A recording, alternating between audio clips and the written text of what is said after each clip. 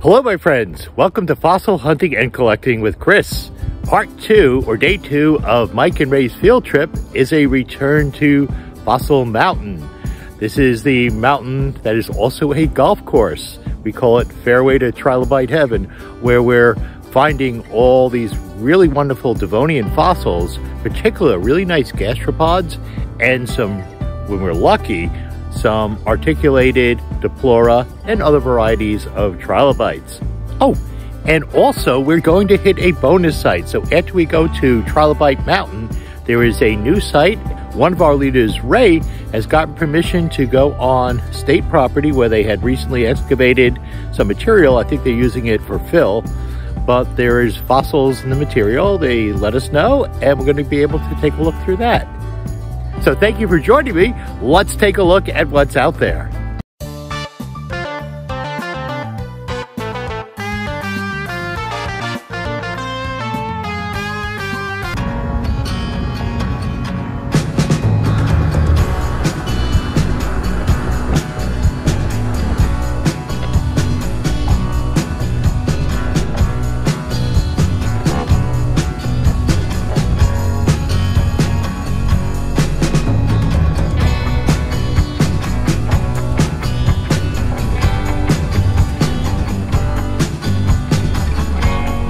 Ladies and gents, I'm really excited. We are invited back to the Fossil Golf Course. We very often have very good luck here. It's often we find the Trilobite, Diplora, decay, and a lot of other nice gastropods, stuff like that. So we're hoping the weather holds up. Looks like it's not too bad. Clouds may pass, might get a couple of sprinkles, we'll see. Have to keep the phone dry. But we'll be looking for fossils, hopefully making some good finds, and I'll bring you in when we find good stuff. Other than that, I think that's it, isn't it, Mike? Yeah. The dummy lock and the... Yes, and the term is dummy lock. Don't be a dummy. I did define it. Yeah. Anyone who wants to go out or needs to go out, tell us. One of us will go down with you. Open the gate so you can go out and close the gate again. They bend over backwards to let us in here. We've already screwed it up once. We don't want to screw it up again. He's a sweet kid, but you know. And his girlfriend was saying, no, that's not what they told us to do. But we've had some real good luck here. Yeah. We've had some days where we're stumped, but I found two doubles here. One of them I didn't know till I got it home. yeah. Because a piece broke off of it. It was Triarthus going this way. You'll find Triarthus here. I don't think green-ups and take-ups. I don't remember. Triarthus, the Diplora decay, you'll find here. I found one that was going like this and going into the... When I got it home, one of the pieces of the Triarthus back came off. Underneath it was another one going this way. So we're not sure what they were doing nice, when they died. If anybody was naughty yesterday, that's the box in the middle of them trying to not take home over on the back of my truck. So right. feel free if anybody who went through yesterday also have shirts, club shirts. I'll make a shirt. If anybody's interested, and hats. Okay, first find of the day is from Sue, right? Yep. Is by Sue, and it is a nice. Can you see it? We'll zoom in. It is a nice big bivalve. Good work. All right, so starting off by putting my pry bar, hammering it into this part of the outcrop up here. Got it to a point where the pry bar stands up by itself. That makes it easier. And I'm going to be working that in and shaking it up and flipping it down. And hopefully that big chunk will come down. Now all this top layer, and actually most of these layers are really good. So it's not a matter really here where you dig, but how much surface area you're exposed. So we'll work this out and we'll see how it goes.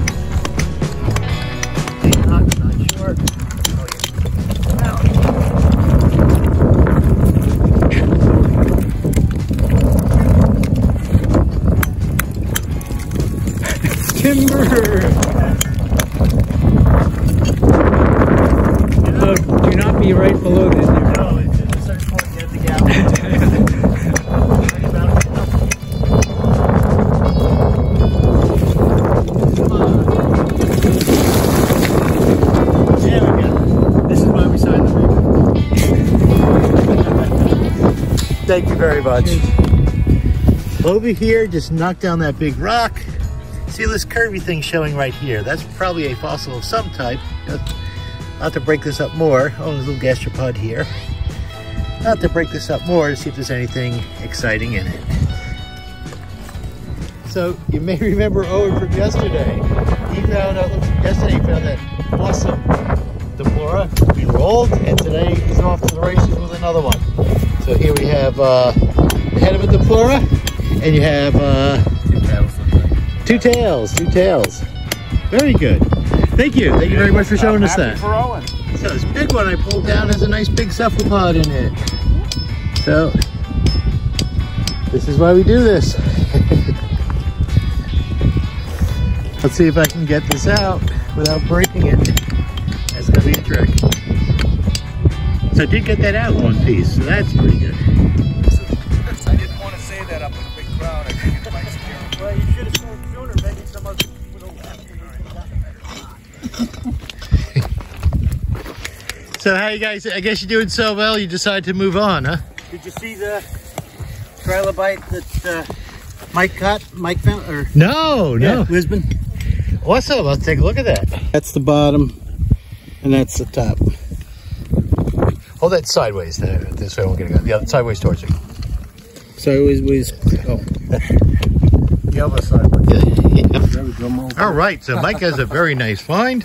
Oh, I haven't deserves a seen drum. it yet. It does have a nice find. Well, you have a reputation. Anyway, if you wrap it up, then it's going to be a nice find, right? It must be if you wrapped it This is up. drama, isn't it? Well, unfortunately, a piece is broken off. So here's the. Oh, wow. There's the head. Oh, yeah. Wow. That's a face a mother could love. And Well, all the way around to the Cool. tail. Wow. Well, I can So see it's like why a you little- wrapped that up tight. Yeah, You're going to have to try and keep that together. And does the whole thing look like it's there? It's just all folded? It's all there. Yeah. Wow. Awesome. Really cool. Yes, very nice find, Mike. Now found a little trilobite head. Nothing to get too excited about, just a little one. Looks like a Diplora head. So over here looking at a couple of little gastropods.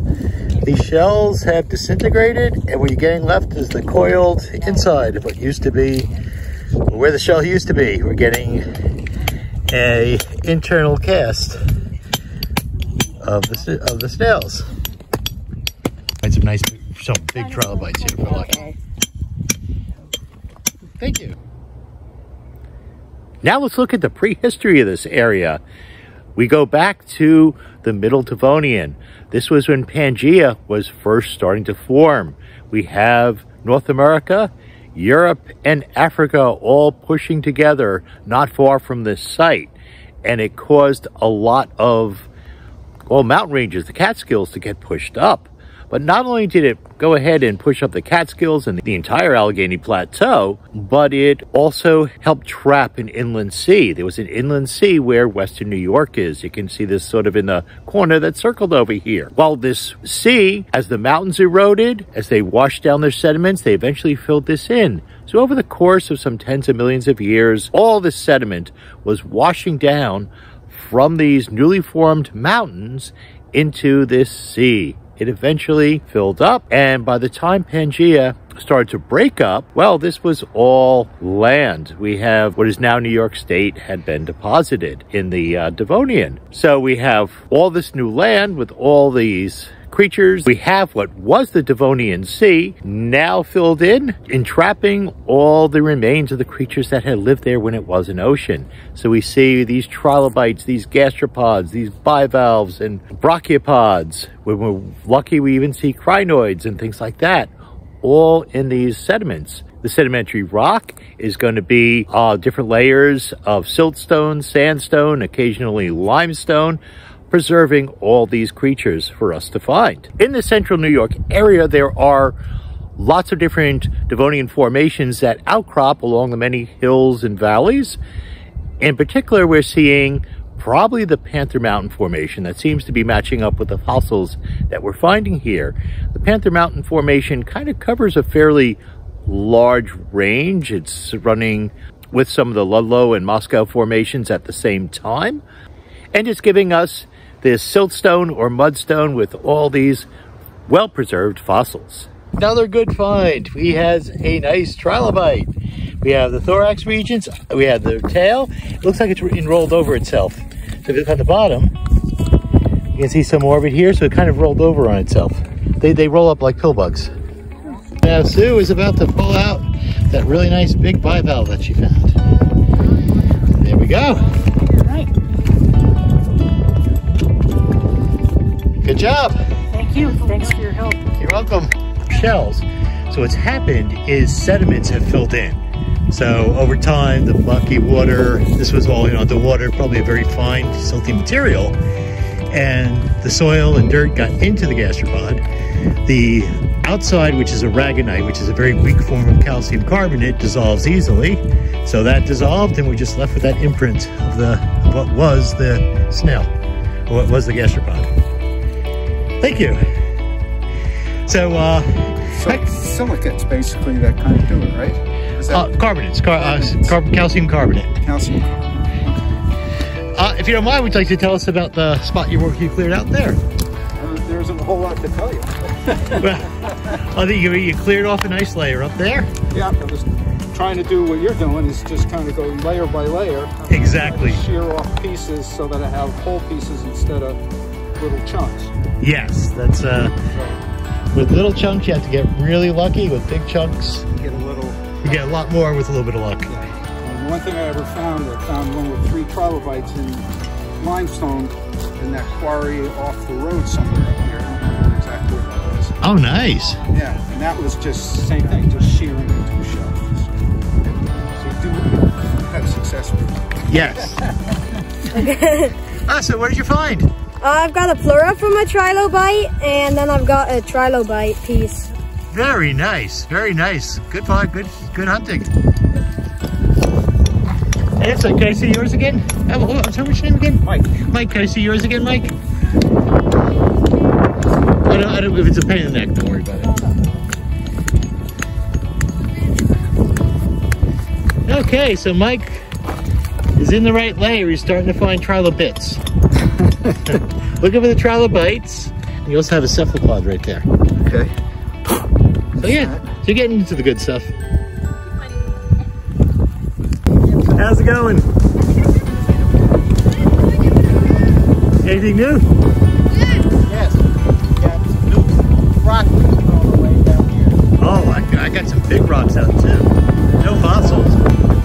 Rock still up here to be moved out. Yes.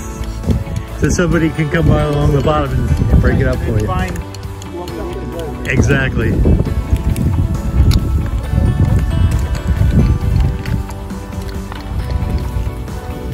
A nice cephalopod. That is an awesome sample. That is really nice. Thank you.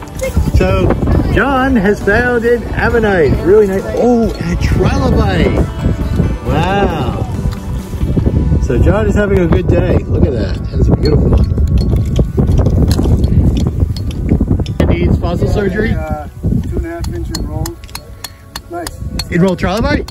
Awesome. Very nice. I'll show you later. All right. Right, so now we have 2 finds here. We have Sue has a trilobite, and we have Mike, right? Yep. Mike has a big Diplora head. So, yeah, this is what we're looking for. Oh, nice. Right, so once again, have a big pry bar in the rock, getting ready to conduct an avalanche. It's moving up, not necessarily up, moving up. Here we're talking deeper water. Yeah. So that might have broken off from high water and fell into this muck where all the trilobites and gastropods are living. Oh, okay. That makes sense. Ah, well, thank you. Sure. Cheers. Thank you very much for showing us that. A Beginium over here, a trilobite tail. One other. Might be. That's, yeah, I know. And that is a part of a cephalopod. Oh, okay. It's a healthy boy. Yes. It could be like the calyx. Very. I wasn't even thinking about calyx. That's just money. He makes up stuff. Yes. I I mean, What do you want it to be? I mean, you could. I could see that being like rootish. I mean, yeah, but not Usually if they don't widen out, then they're crinoids as opposed to cephalopods. Yeah. Okay, that was my line of thinking on that. that makes sense. Thank you, Joe. I mean, this is- Giant piece isn't coming out in one piece, but that's not a problem. It's going to give us some decent sized slabs that may have fossils. Got a gastropod there, probably another gastropod, more gastropods. All right, well, gastropods and trilobites are often found together, so that's not a bad sign. That piece that came out, it has two big bivalves on it. Unfortunately, they are cracked, so it doesn't look like they're going to hold together well. Hopefully, the stuff that's coming out is a little more consolidated. I'm still working this block.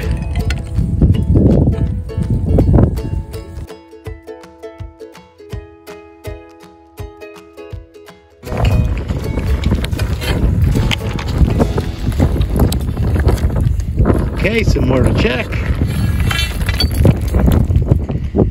Here is a bivalve being compared to a trilobite pygidium or tail. Here you can actually see these little dots in it. They're arthropods, and that's actually how they breathe. They don't have lungs, they have pores where air gets into their bodies. right. This would have been a shell, and the bivalves, they tend to be equal on both sides, and they curl into a little, that would be where the hinge is on the bivalve. So it's the dots and then the curl for the hinge. Curl for the hinge. Those are the diagnostics. Okay. Yeah, I would say on this because they're very flat for trilobites. These Diplora tails. Okay. Yep. All right. Thank you for that. You're welcome. That is nice tail of a Diplora. Good find. If you don't mind, give us your first name. Susan. So Susan has found a nice articulated bivalve, completely popped out of the matrix. Really nice. Yeah. Thank you for showing us that. Now I've got a big pygidium, big trilobite tail. Too bad it's not complete. So I found a little trilobite head with a little bit of thorax attached to it inside that hole where I ripped out the big rock. So about a little bit. And what did you find? Got a couple of big bivalves, got a lot of gastropods, some partial trilobites. Back side of that one? Oh, yes. It's a pretty Yeah, that when I found the head, the negative, so I kept digging in that hole and eventually the positive came out. So, can't be all negative, gotta be positive sometimes. And so I just gotta carry the buckets up and take a lunch break. Are you going up down? What's that? Are you going up? I'm just going up to the car, yeah. Because we're actually leaving. Oh, okay. But we'll carry one of your buckets up soon. All right, so Helen has found a really nice trilobite. It's a partial, but she's got a lot of it. And it looks like the matching tail over here, the pygidium. So, very nice trilobite. You can glue that right back together, and Yeah. good find, Helen.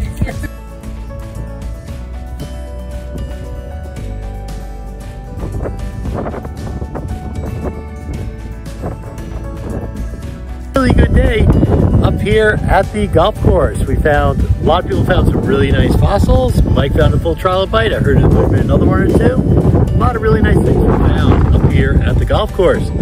So once again, this is a private land, permission only, but the New York Paleontological Society was able to take people here.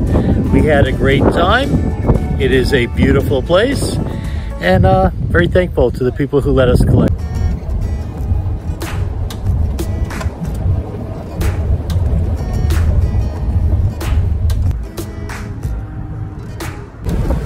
And now we're off to the bonus site that Ray has been able to get for us.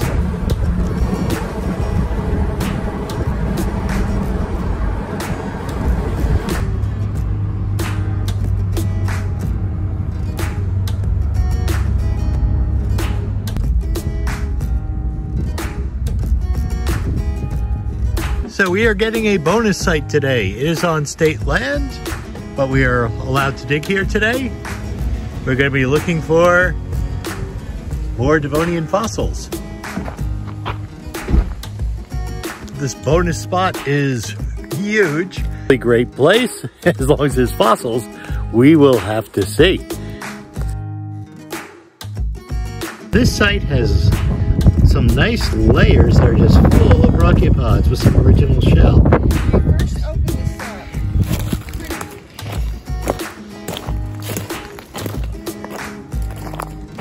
How's it going? It's going, gone. Breaking bracks? Caught it. I am sure it's absolutely nothing. But I think that little... Well, it's not absolutely nothing. It's a rock for sure. Yeah. I think it's a little piece of a cephalopod, maybe. Okay. There's bigger stuff down that way. No, I'm talking about the surface right on the top of the 2 lines. We have enough people. Well, you know that they are Mucus spurifer. They are our club symbol. Yeah, I know. Yeah, you should take the rock home. Oh, yeah. That one I'm talking about. Oh, yeah, it's full of Mucus spurifer. Yeah. What's that bulbous thing sticking out? I don't know. So it did catch my attention. And then there's another one. Huh. Right there. Yeah, I think you should hack that out. It might be something. Well, it's something. Oh, yep. So those are fairly recent. So time is winding down, and we are getting ready to pack up. This spot had a lot of nice slabs of brachiopods, particularly Mucus spurifer, which is the New York Paleontological Society's official fossil. Probably if we had more time, we'd find more, but this might be a good place for future visits. Okay, Rich has found a very nice cephalopod. Oh, it looks like it's cracking, so you want to support that. But yes, Rich has found a very nice cephalopod. Thank you for showing us that. All right, this was fun. We got to see a bonus site. I'm going to do a wrap up of some of the best things that I found today, so please stick around.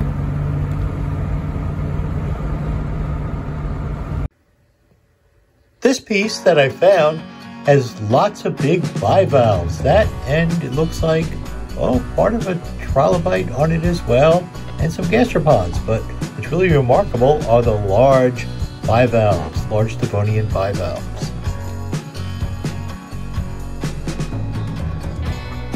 And nice cephalopods as well.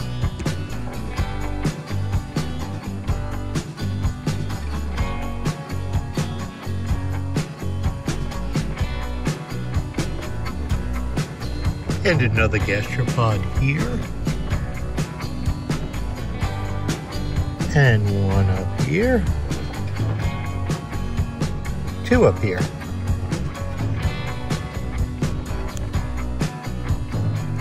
Here are some more really nice gastropods.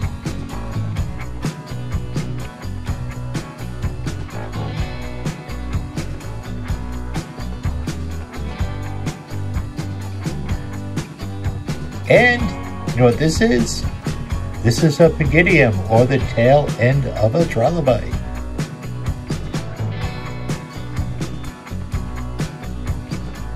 Here are some really nice gastropods.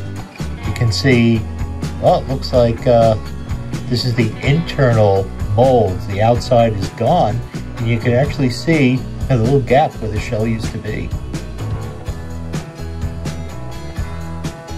And this looks like a external cast of a Bimbixia. Some more of those Mucus spurifers, our club's official symbol.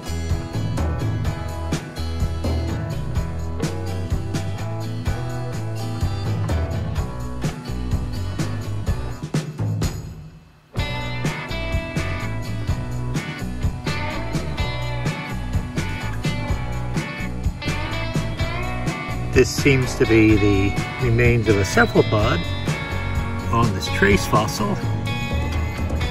It has either worm burrows or trails in it as well. So I didn't find too much this time. I got a couple of trilobite heads, which is great. Got that cephalopod, which is fairly large. Not too much else, but got some really nice footage to share with everybody. And besides, everyday fossil collecting is a good day. In addition to the fossils we found there, John, who's been really generous all these years, he gives out rocks and a few other things at the sites. He gave me these posters for my classroom. It's a series of about 30 of them. 3 of them are already hanging up in the classroom. Actually, 4 of them are already hanging up in the classroom. So thank you for these really cool posters on the evolution of meridian touch everything.